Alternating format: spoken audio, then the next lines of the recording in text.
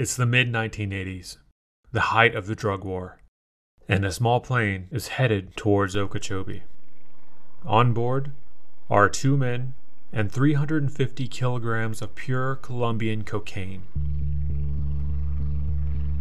They're on their way to a ranch in the rural north part of Okeechobee County when they realize they're being chased. In pursuit is a United States Customs citation plane. The pilot desperately starts evasive maneuvers, trying to lose the plane tracking them. They dive to only 25 feet off the ground, flying just above the Florida Turnpike. At one point, tilting the plane's wings to fly in between light poles. They reach the cattle ranch in Okeechobee and have to perform a crash landing. Part of the tail snapped off as the plane bounced along the rough pasture. Once down, the man who owned the ranch helped them unload the cocaine. Then, all 3 began dismantling the plane, burying it in various spots throughout the property. The men are part of a group that would go on to be known as the Okeechobee 8, a influential set of good old boys that smuggled over $100 million worth of cocaine into Okeechobee. Growing up in this town, the Okeechobee 8 were always spoken of in the same kind of tones one would use when talking about the Illuminati or some skull and bones secret society. It almost became this urban legend, this secret group that ran things in Okeechobee. Really ran things, behind the scenes, a group you didn't want to cross. Though they avoided the customs plane, what the men don't know is that their entire smuggling ring is only a year away from being unraveled by federal agents at the DEA. And the revelation of who exactly was behind the massive amount of drugs coming into the area leaves the entire Okeechobee community in shock and catches the attention of the White House. We explore the story of that revelation and its after effects in today's episode of True Okie.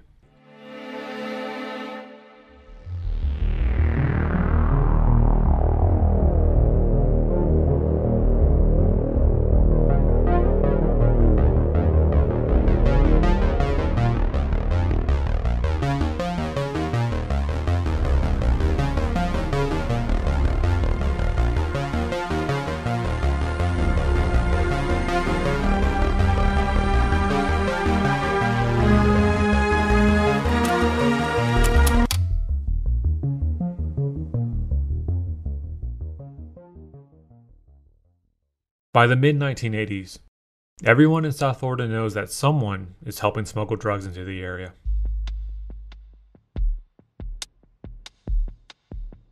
In 1983, boats were used to smuggle marijuana into Everglades City, a small fishing village 80 miles west of Miami. The resulting DEA busts in that town ended with the arrest of nearly 80% of the adult male population over a 3-year time span. But now, the main drug the feds are interested in stopping is cocaine.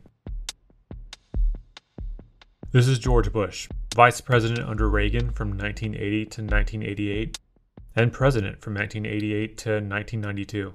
All of us agree that the gravest domestic threat facing our nation today is drugs. Turn on the evening news or pick up the morning paper, and you'll see what some Americans know just by stepping out their front door. Our most serious problem today is cocaine. Who's responsible? He formed the South Florida Drug Task Force, the most expensive drug enforcement operation in the nation's history up to that time. The task force had one goal in mind: stop the flow of drugs into South Florida.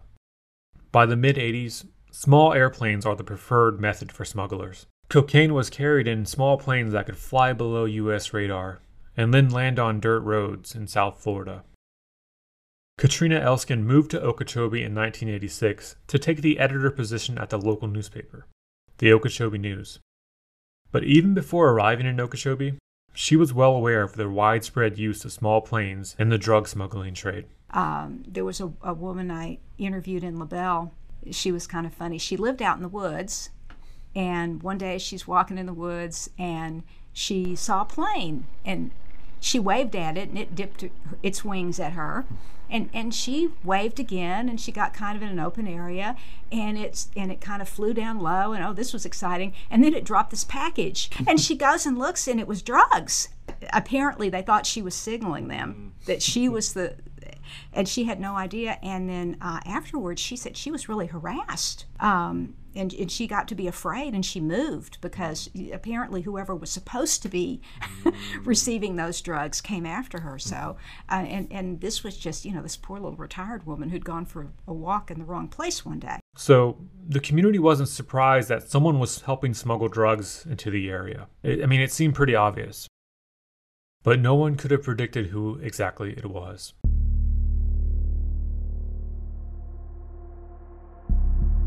Until one October morning, when a press conference at the Okeechobee Library changed everything. On October 16, 1986, Okeechobee County Sheriff John Collier and United States Attorney Leon Keller held a press conference and dropped a bombshell.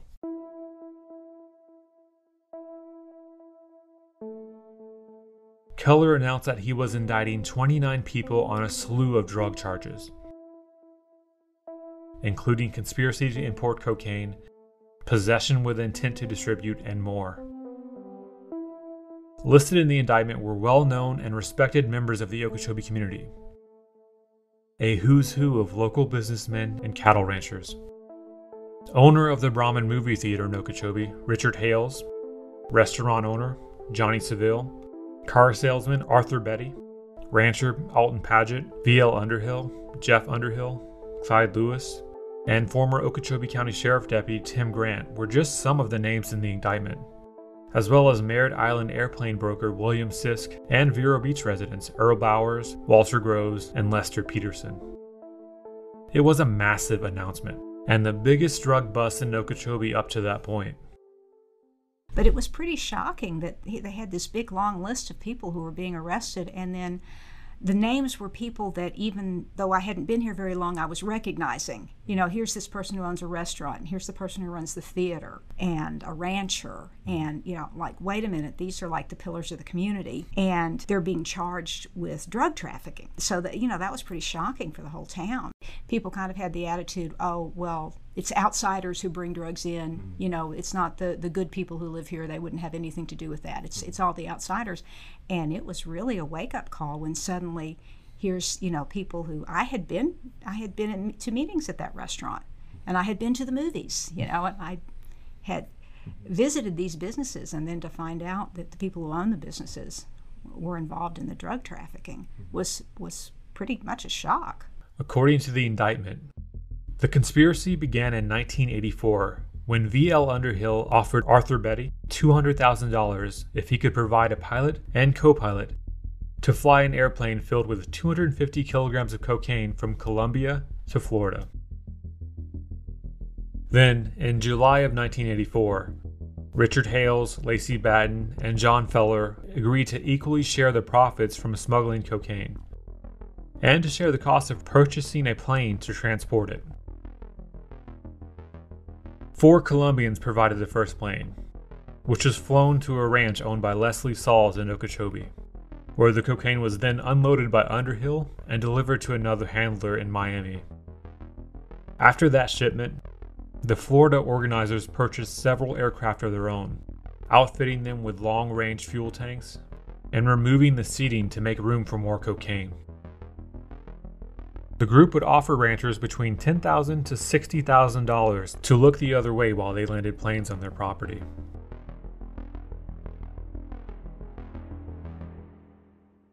The operation smuggled cocaine into the area on 9 different flights, with the wholesale value of drugs transported estimated to be $100 million. Keller thanked Okeechobee County Sheriff John Collier for working with the Vice President's task force, stating that the bust wouldn't have been possible without communication between agencies. All this news hit like a shockwave in Okeechobee. Business and community leaders being involved with drug smuggling, it made people feel disillusioned. It's hard to have faith in the institutions of society when this kind of corruption becomes apparent. And that's when something unimaginable happened.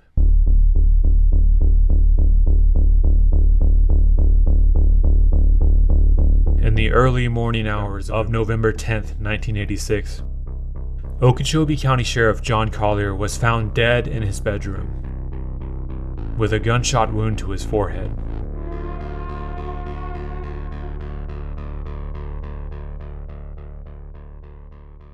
The death of an elected official only a few weeks after the announcement of the drug indictment was pretty startling, especially when that man played a key role in making those indictments happen. Sheriff Collier was alone the night before he was found dead. His wife, Mary, had spent the night of November 9th at her sister's house. She came home early the next morning at around 7 a.m. and went to the bedroom and shook her husband's foot, telling him it was time to get up. When he didn't respond, she pulled back the drapes that were covering the windows to let some light in. And that's when she saw him, lying on his back, with a gunshot wound about 2 inches above his eyes near the center of his forehead. She ran out of the room and called for help. With the sheriff recently helping break up a smuggling ring worth hundreds of millions of dollars, some in the community wondered if this made him a target, and if he was murdered because of it. However, the medical examiner, Leonard Walker, concluded that the death was a suicide. The gun found lying at the sheriff's neck, a Smith & Wesson Model 36, had blood on the inside and outside of the barrel, meaning it was pressed against his forehead when the trigger was pulled. But the medical examiner declaring the death a suicide didn't stop rumors, and it didn't stop people from speculating about what happened.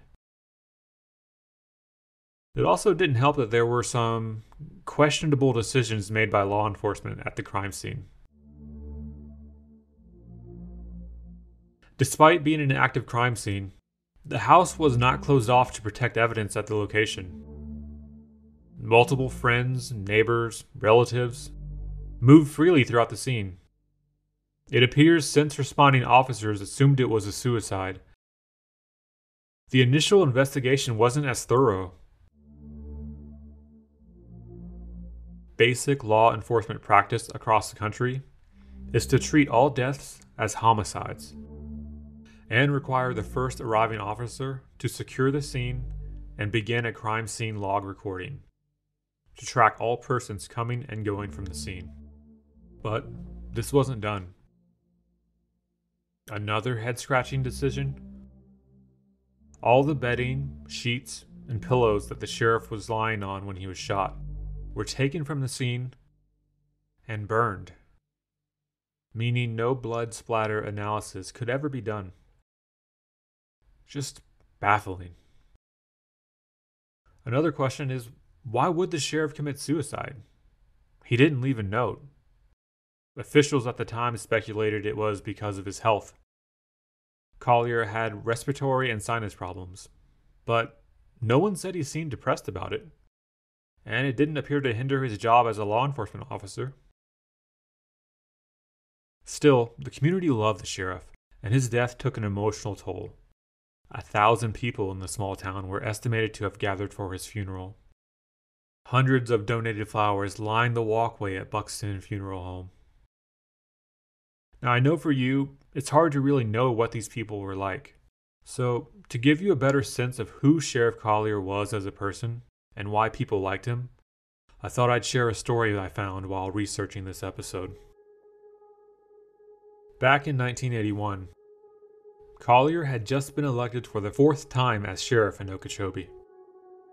That's when the sheriff's office gets a call about a man having a mental breakdown at a local convenience store. Collier responds to the call, and when he arrives at the store, he sees a man holding the store clerk hostage. The man is pointing a rifle at the woman's head. The clerk has this look of absolute terror on her face. So obviously, first priority get her out of that situation. Officers begin negotiation with the suspect, and in the midst of that negotiation, Sheriff Collier convinces him to let the cashier go free and to take him as hostage instead. Now, amazingly, this works. So the cashier is let free, Sheriff Collier goes into the store unarmed and takes her spot. The sheriff sat with a loaded rifle pointed at him for 2 hours as negotiators tried to reason with the suspect. Eventually, one of the negotiators was able to grab the suspect's rifle and end the standoff. Afterwards, when he was asked about this incident, Collier admitted that he was a nervous wreck the entire time that rifle was pointed at him. But, he said, he viewed it as his job to take on that risk, not the poor woman working at the convenience store. It was his job, because he was the one who's elected sheriff. It really kind of demonstrates why the guy was so well liked. That's who the community was saying goodbye to at the funeral home that day. Collier's death had happened only 3 weeks after the press conference announcing the indictments of the drug smuggling ring, and the trial for those cases was about to start.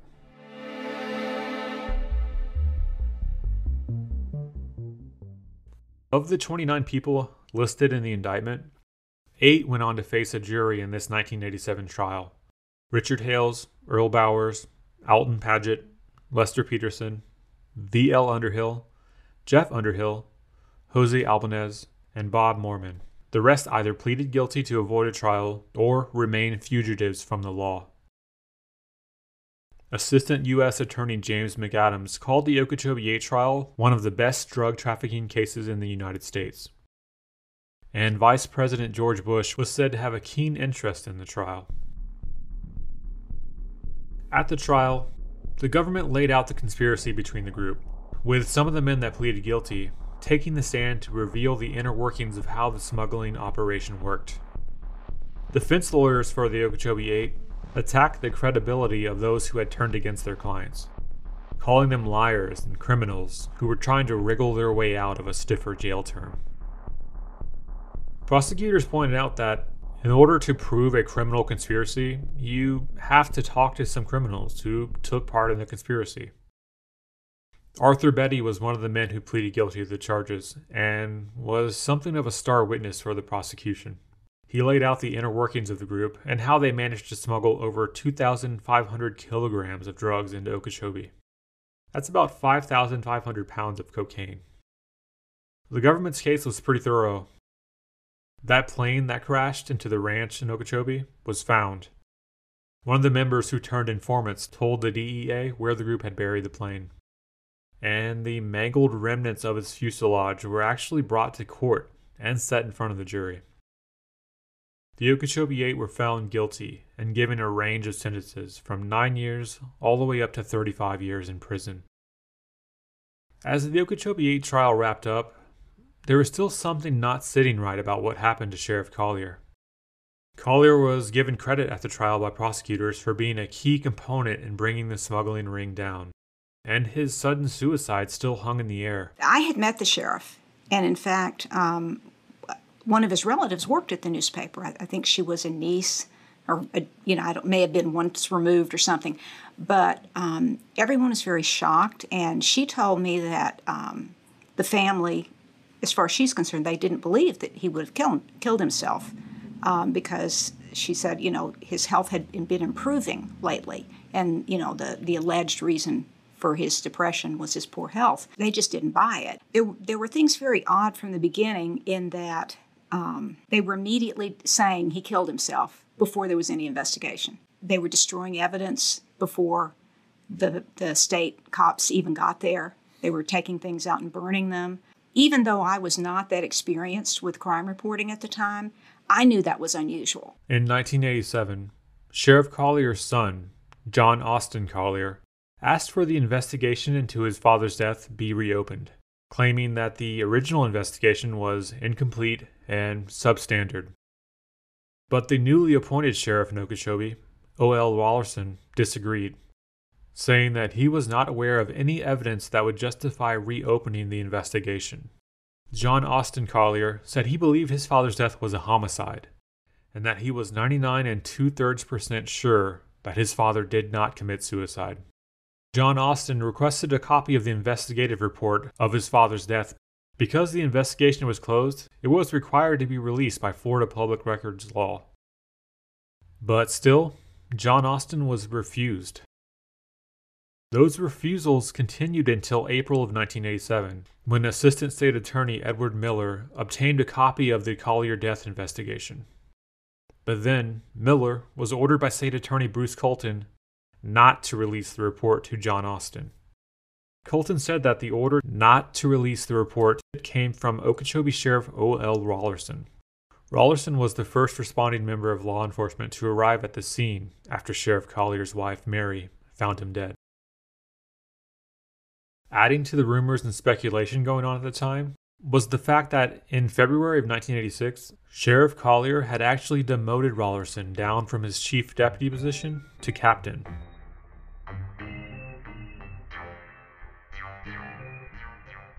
The demotion stemmed from an incident where Rollerson had showed up drunk and off duty to a bar and tried to shut the place down for being open too late. Sheriff Collier at the time called it an unfortunate incident and unprofessional, but went on to say that Rollerson was an asset to the department and a good man.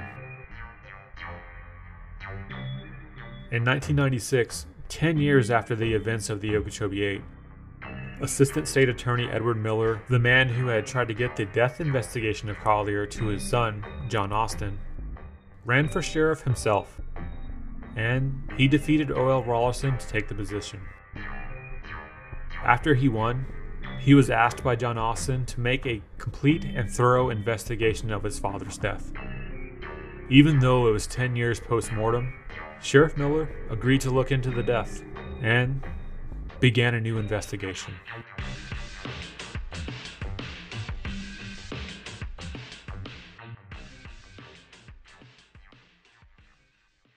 In January of 1997, Sheriff Miller discovered that the entire case file regarding Collier's death, including pictures and negatives from the crime scene, was missing from the Okeechobee County Sheriff's Office.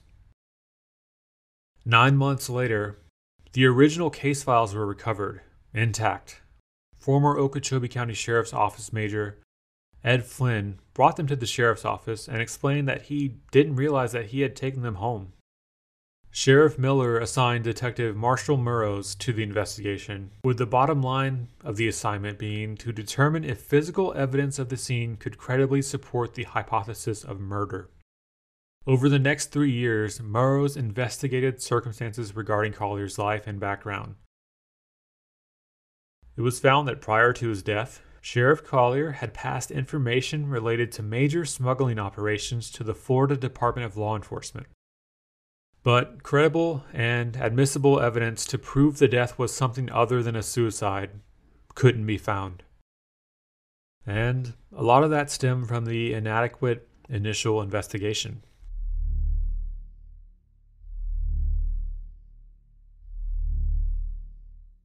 First, it appeared no single entity was in charge of the investigation.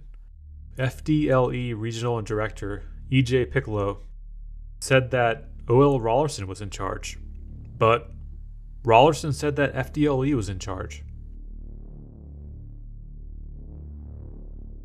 Since the sheets, pillows, and bedding were immediately destroyed by officers at the crime scene, no blood splatter analysis could be done or could ever be done.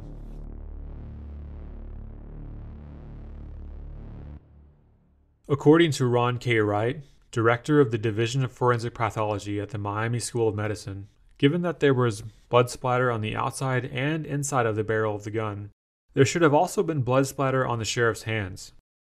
Evidence of that would prove without a doubt that Collier committed suicide. But no blood was noted by the medical examiner, and no close-up photographs were taken of Sheriff Collier's hands and arms. Another issue raised: the angle of the gunshot entry wound indicated the weapon was held in Collier's left hand, but Collier was right-handed. In early 1987, a juvenile inmate at the jail approached a deputy and told him that he was afraid for his life. The juvenile said he was at the residence when they, quote, killed John Collier, and he was now requesting to speak to an FBI agent. But later, when the state attorney's office was investigating the claim and interviewed that same juvenile, they found that his information was totally inaccurate. And in a subsequent interview, the juvenile admitted that everything he had previously said was false. 10 years later, in 1997, this same individual gave a sworn taped statement to Sheriff Miller, saying that he and a few others had gone to Collier's house the night before his death. The others went inside while he remained outside, and he heard a gunshot.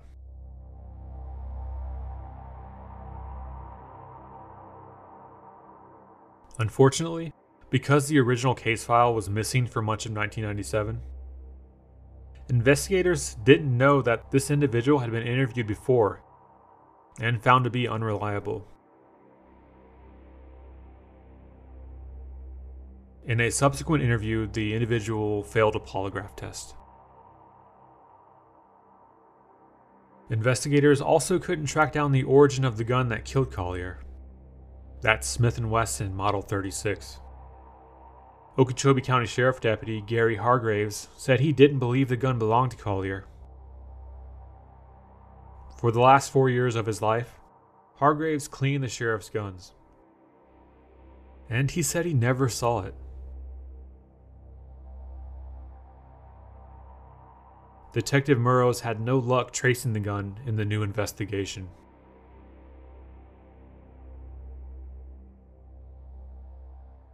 Ultimately, with the evidence available, the new investigation couldn't prove that the sheriff had been murdered.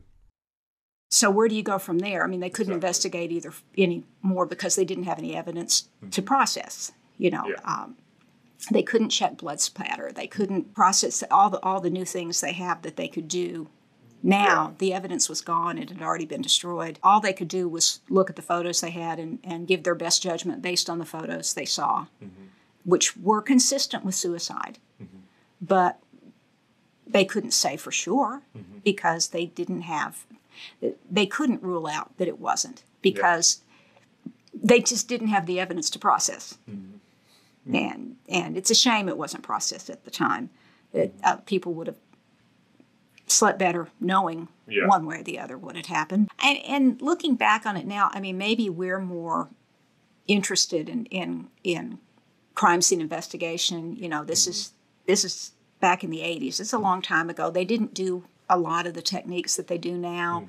So I can't tell you why the sheriff's office didn't wait for FDLE, why they went. I mean, I don't know.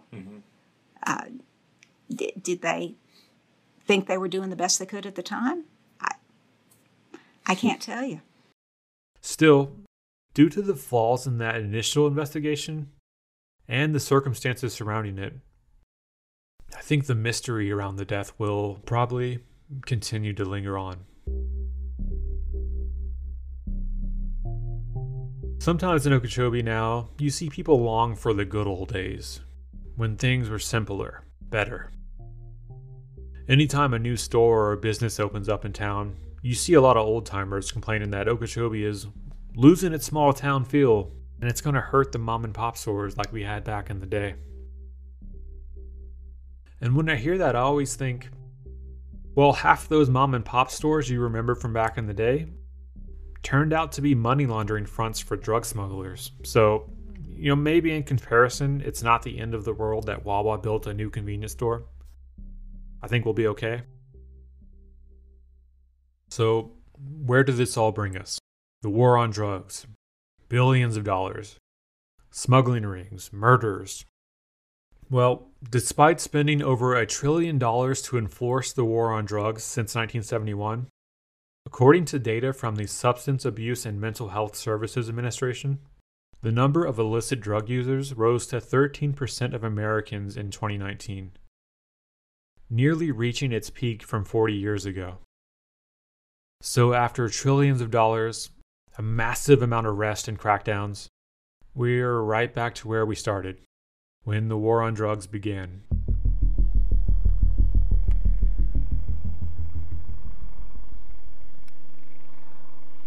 If you enjoyed this episode, please consider subscribing. And you are currently incarcerated in federal prison, is that accurate? That's correct, sir. Okay. And what are you serving time for? Importation Of? cocaine. You want to name where you took them to? Well, Gainesville, southern Florida near Okeechobee,